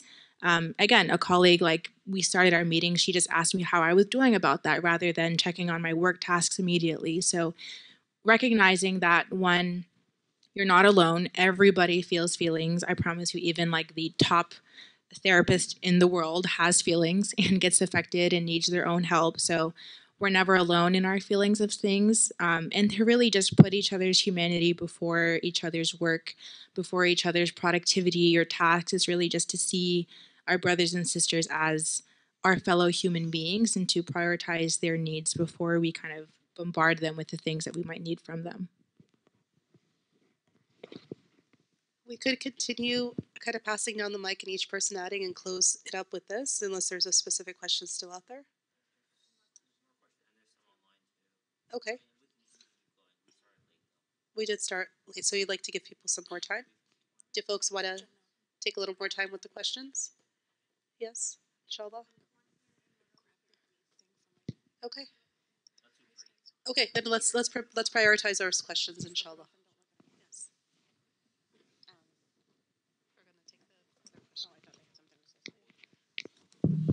Assalamu alaikum. I'll make mine really quick because I know we have a lot of people having questions. Jazakallah for you guys for this conference. Has been super informative. The question I had is, one of the first things that kind of drew me to psychology was, you know, seeing such a high divorce rate, especially in the Muslim community. Like when you see the statistics, like 50% and above, you know, they get you thinking like where the problem is stemming from, right?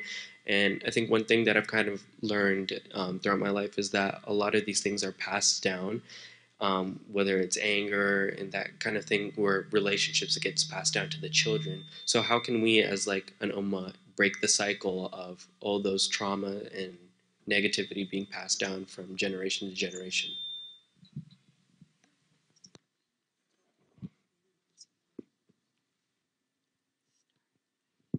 I'll say something really quickly, and then inshallah maybe Hamid can go. So when I was still in Canada, I actually studied professional counseling, and I was originally doing a marriage and family certificate. And then I had the same epiphany. I got married really young, and everybody that got married in the same year, plus or minus, year and a half that I did, was divorced within 3 years. And so by the time I started studying, I looked back and I said, these are people I grew up with, people I know, like I know you. And subhanAllah, I always say after you get married, people think you're like, mashallah, the genie. Like they come and they ask you questions and you're like, oh, man, I just got here. Like I need a minute, right? So as I was going through the program, I actually contacted the admissions and I said, can I swap my certificate to do family and youth support work? Because a lot of the times that I would talk to people who were married, I realized that the problems weren't always maritally specific. They were kind of individually. And then as I talked about earlier, it kind of comes into your marriage because you are a part of that relationship.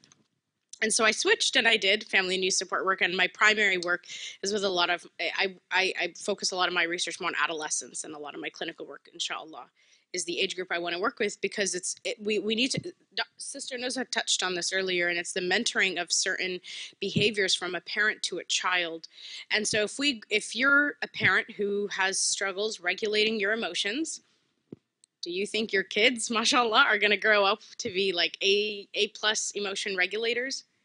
SubhanAllah, they're going to learn it from you. They're going to learn if mom or dad had an angry outburst, maybe that's an okay behavior. And then they grow up with this notion that that's okay. Mom and dad used to do it. And, as a kid, I mean, alhamdulillah, we're all born from from someone, and we all left parents. It's understanding that your parents are like, there's like, there's SubhanAllah, Allah subhanahu wa ta'ala, our prophet, and then our parents. Like they are everything for you. And so I think to kind of your point is the importance of everything that was said on the panel and the breakdown of the various types of services that you can access. So if you're looking to get married, Jenna talked about premarital coaching. It's a thing. People come to therapy before they get married, because it's like, and I've seen this happen. People call me 2 weeks before they're getting married. They're like, sister, I want to start therapy. I was like, oh my God, mashallah, this is like a few months of a project. It's not like an overnight thing. But they'll come in and people will talk about, I grew up like this. And then you realize they're carrying so much. And, signing a piece of paper to get married doesn't mean we've left everything kind of in our peripheral. Like that's not the way it's going to work. So they come to therapy a year before they want to get married. And even if there's no partner, I want to be very clear. Sometimes it's, I want to ready myself for finding a partner. It's not even that they have somebody in mind. And then they're starting to work through these little things. And then by the time they're ready to find that partner, and inshallah, may Allah grant everybody a righteous partner and a righteous spouse. And by the time they're ready, they're like, I feel light. I feel good. I've talked through a lot of things. And therapy is not going to 100% prepare you for marriage. Every marriage is different, unique, and people are not the same. But it's kind of taking a step back also and recognize. I think Al Medina Institute sent an email a while back, and Dr. Rania and Sheikh Rami also actually say this, and it's that therapy is cheaper than divorce, and it really is. So get therapy, don't get divorced, and not that it's going to fix everything. Wallahu alam. We hope that through work like this, we can support the reduction of a lot of these rates and just support families and more kind of like skill building, which I think is really important. But Hamid, do you want to?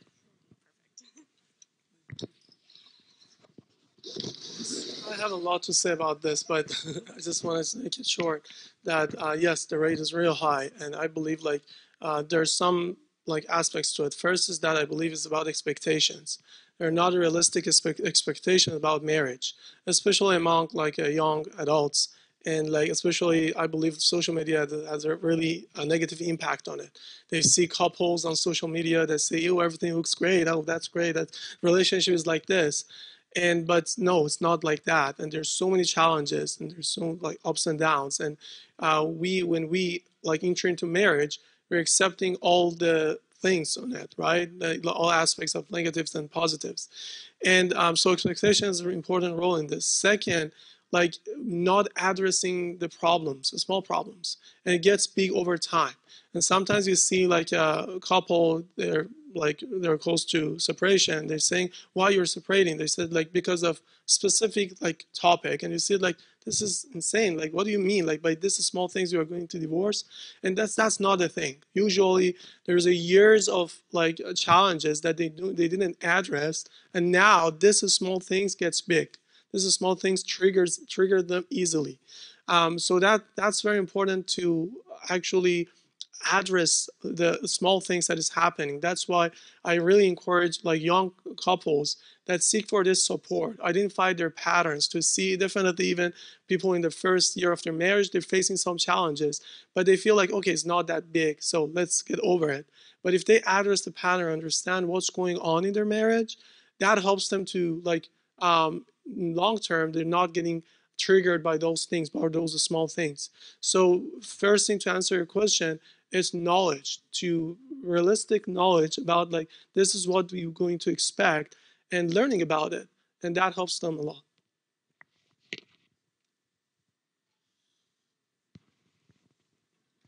Hear me? Oh, perfect.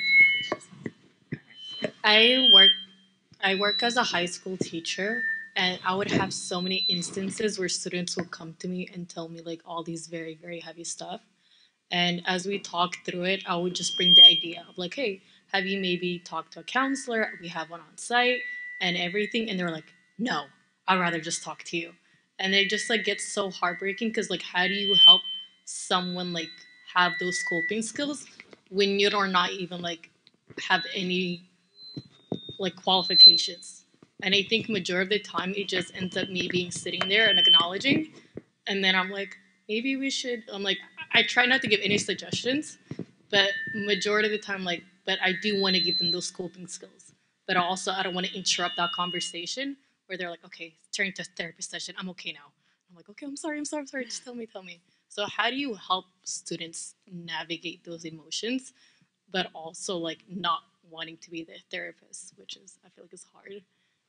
Mashallah, that speaks to you as a teacher, that you built those connections with your students, that they're coming to you. So thank you for that.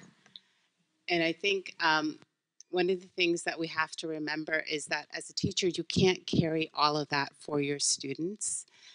Listening is building that connection and being an adult, a safe adult to go to and be able to talk about it. That's the first step.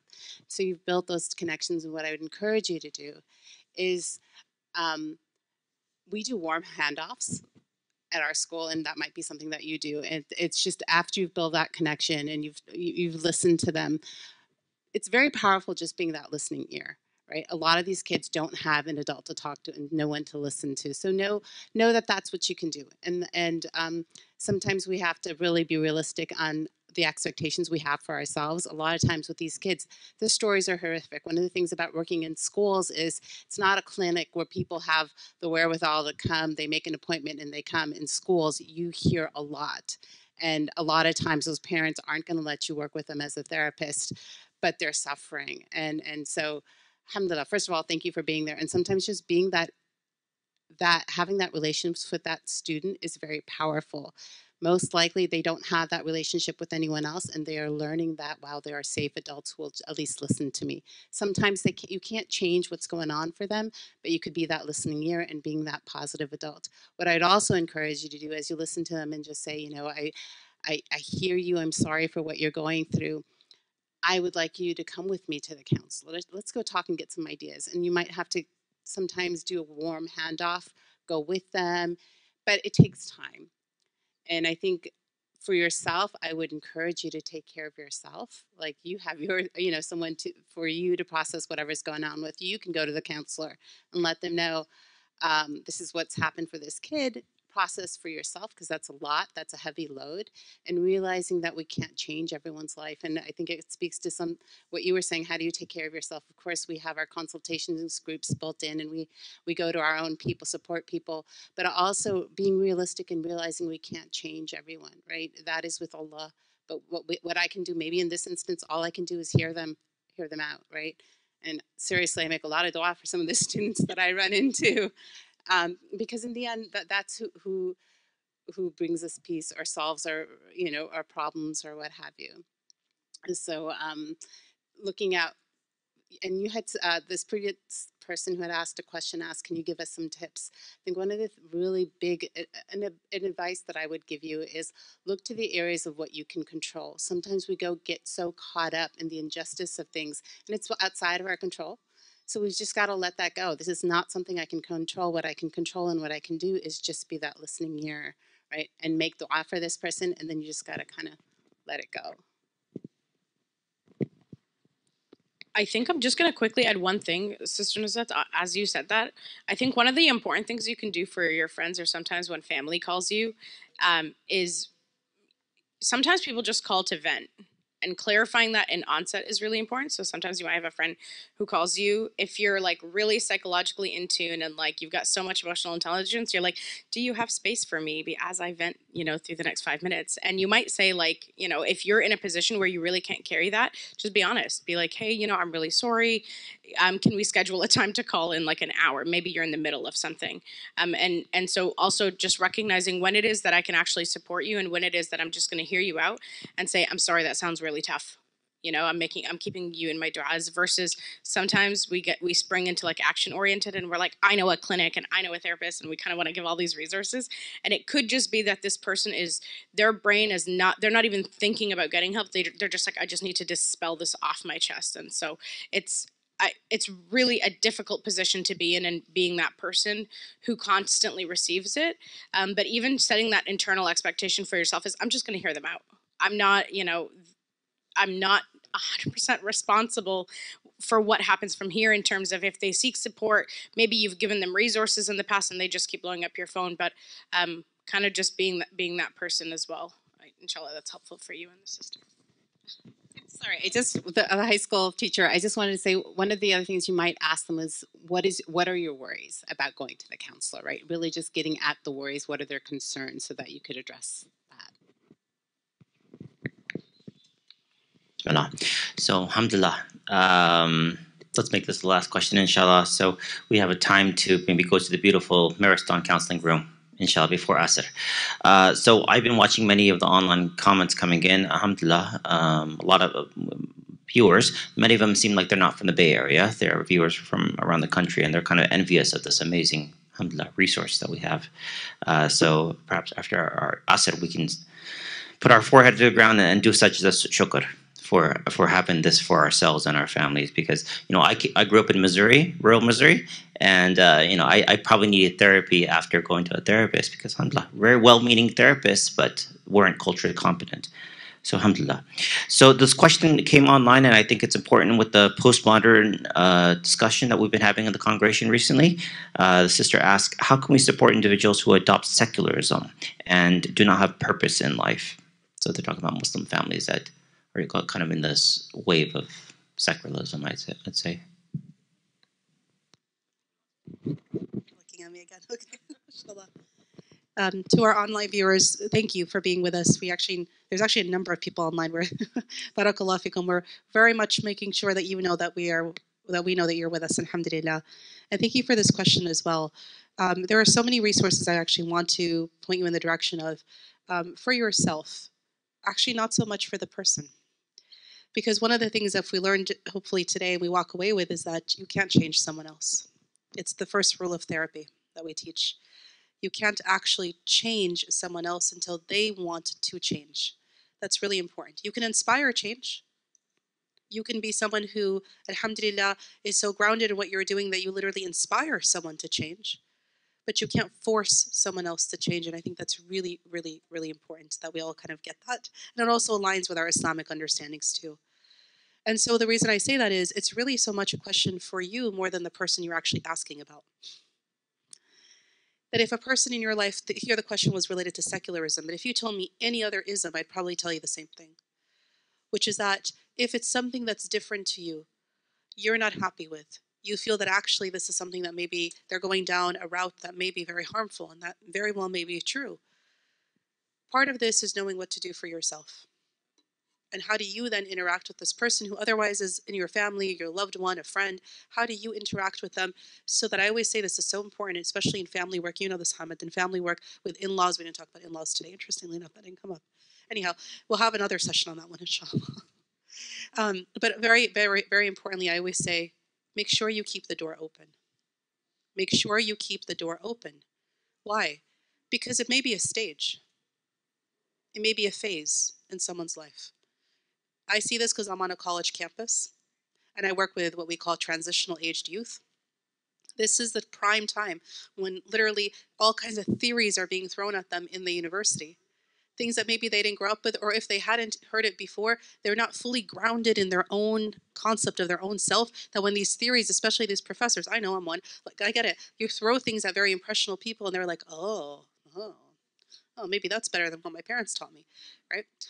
And so when that happens, this is the time where actually keep the door open, because it may just be a phase. It may be a passing phase to the next thing. Or it may be something they say, I have found myself. I'm going to be X, fill in the blank, XYZ. And so you need the support actually to know how to keep the door open even though they're frustrating you, or even though you're really worried about them. Don't ever underestimate the power of dua and prayer. And look for the resources. And here earlier today, we had the Yaqeen Institute, right? The president of Yaqeen, Sheikh Omar Sulaiman, was here earlier today. And they have done so much work and research on the topic of secularism. And they've also done work and research on the topic of what happens when people quit faith, or they're not sure about faith, or they're walking away from it, they're getting separate from it, or those who, again, very, very common in my field, the medical field, the science field. I told the story because it just happened in the last few months. I've told it a few times about like being interviewed for a leadership position at Stanford for something, and having the interviewer looking at my CV, really funny, well-meaning person, but was looking at my CV, and then he looked at me and he said, all of you is a paradox. I said, khair inshallah. And he said, you're bringing science with a religion. I said, yes. He said, well, don't you see that as a problem? Speaking of secularism, right? Don't you see that as a problem? And so I said to him, well, it depends on your worldview. I come from a worldview that does not have any issue with science and religion. You don't need to be a secularist to be able to be on point with your scientific understandings and a person of faith. He sat back in his chair in the interview, took a moment, and then he said, I'm humbled. I have a lot to learn. And I said, yes, you do. Just kidding. In my mind, I said, yes, you do. I said, we all do. We all have a lot to learn. But that's really important, because people sometimes it's a passing phase where they're kind of like, I'm a person of science. I can't possibly believe in this faith stuff. When in reality, I had a student just in my class just this week, one of our PsyD students, actually said, I think I believe in religion just about as much as I believe in science. I said, okay. She said, actually, I don't think either one has a lot of scientific grounding. SubhanAllah. And I said, all right, we'll work with that. But the idea is that even in science, things seem like they're a fact. And they're not actually. We learn in school things like the theory of evolution. They don't ever say the word theory. They just say evolution, like it's real. But it's actually a theory. But you're not taught it as a theory. This is what I mean. So people go down this route of science, or they go down this route where they're kind of like, it has to be, and therefore I have to take religion out of the story. And then they may grow out of this phase, or they may be someone who's really struggling with it, trying to figure out how to integrate the worldview, and they need some counseling and work through it. But more importantly, it's you. It's you knowing now how to shut the door in their face so that when they're out of this stage, or even while they're during it, they're able to still have access to you. And I think that's really important, because one day they may want access, and if you've burned all the bridges, how are they going to come back? How are they going to come back? And the last thing I'll say, and it's probably a good ending point, as parents and those of us who are mentors and teachers and coaches and counselors that work with people, you all know I do a lot of youth work. Alhamdulillah, supervise all the young girls that are in this community through the Rahma programs. And the teachers, mashallah, Allah bless them all, that have done such amazing work in mentoring your girls. To me, it is so amazing when parents come and say, I think I've lost my kid. And I say, no, they didn't. Not that they lost them outside. I mean to say that they lost their Islam, their Iman. And I say, no, you didn't. Inshallah, you didn't. Because you have attempted to give them Islam. You have given them core values. You have taught them and showed them something, and maybe even they tasted the iman of it. As long as it's in their core. In Arabic, we had this whole lecture last night in the halaqah actually about core and hearts and qalb, and the difference between qalb and fu'ad and sidr. I won't go through all that today. But one of the things that you say is lub. The Arabic is beautiful. All of these get translated in English as just heart. But each one in Arabic has its own meaning. And the lub is the inner part of the heart that the shaitan can't actually access. And that lub, if you've given your child, if you've given the people you've mentored Islam in their core, then inshallah they're going to find their way back to it. Alhamdulillah. Barakallahu fikum. I really appreciate you being here. I appreciate your support and your du'as more than anything. As you know, we have a mission, a vision that we're starting off with here to really build out, inshallah, the Maristan. And we're going to need a lot of support. It's going to take a lot of money, a lot of funding. It's going to take a lot of creativity. I'll make the same call I made in the morning. We need our creative people. We need the people, yes, our counselors and our therapists, yes, but we also need our finance people. We need our business people. We need our architects. We need our civil engineers. We need the people who know how to find good real estate. We need the people who know how to eventually build this holistic model of healing. Today we've taken the first step, alhamdulillah, back to in-person. Alhamdulillah, we've taken a few first steps before this one because we were doing virtual work. But today, alhamdulillah, we mark the first day that an on-site, in-person office is opened up in the Bay Area here at the MCC, which has been an amazing partner to us, alhamdulillah. Those of you who'd like will walk over together to take a look at it, inshallah. Demystify therapy and what does this therapy room look like? You'll see that it's actually, alhamdulillah, a beautiful room. And that will be a first step. And we hope to keep on adding steps until we're able to fully actually build a full-on Maristan, we hope, inshallah. And I hope it's here before it's anywhere else. Please make dua. Please say ameen. Allahumma ameen. May Allah bless all of you. May Allah bless all those who are here and all your families and all the time you've taken from your families to be here on the middle of a day, Saturday. And all of you online, may Allah bless you. Inshallah, as we expand, if we do well here, then we could expand to your communities, even rural Missouri. May Allah bless you all. Alhamdulillahi Rabbil Alameen. Wa sallallahu ala al-hadi Muhammad wa ala alihi wa sahbihi wa sallam ajma'in. We ask Ya Rabbil Alameen to please accept from us. We ask you qabul, acceptance, Ya Rabbil Alameen. And we ask Ya Rabbi hidayah, guidance for all. And we ask Ya Rabbil Alameen shifa. Ya Shafi, O healer, ishfina. Ya Rabbi, give shifa and healing to all that we love, ourselves and our families and loved ones. Walhamdulillahi Rabbil Alameen. Barakallahu feekum. Wassalamu alaikum wa rahmatullahi wa barakatuh.